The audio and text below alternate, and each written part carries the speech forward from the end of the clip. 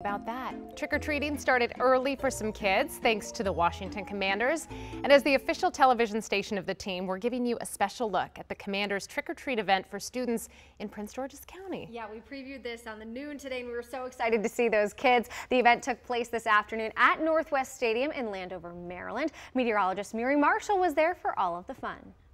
Lots of fun here at Northwest Stadium. Goodies handed out. The suites here have been transformed into Trick-or-Treat Central for up to 500 kids at Northwest Stadium. Oh, joining me now is Mark Ein. He's one of the Commanders' owners, and also Jeff Bentley, President and CEO of Northwest Federal Credit Union. Gentlemen, tell me, how excited are you all to be out here to see these kids get this candy at Northwest Stadium?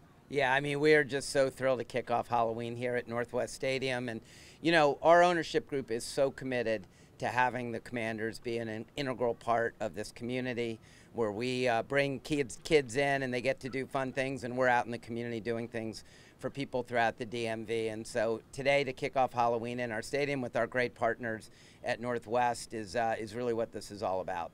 And we're in the Northwest Suite right now. You guys have done an amazing job decking this suite out to hand out candy. How excited are you all to be here and to be a part of this as well? So we're super excited. This is, as you know, the first year of doing this. And again, our partnership with the Commanders really comes back to community.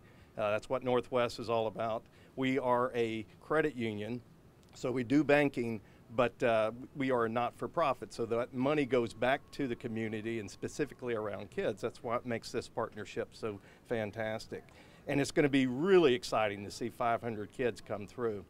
We've got Cora Rice Elementary and Golston Middle School coming through, and so I'm excited to see their costumes. I'm excited to see the fun on their face, and it's just a great way to kick this off. It really, really is. And I see we can't go without showing off this helmet. This is an actual helmet. I'm going to try to try it on in a little bit if I could just pry it from Mark. But this is really wonderful to be out here. The kids are having so much fun. We'll send it back to you now in the studio.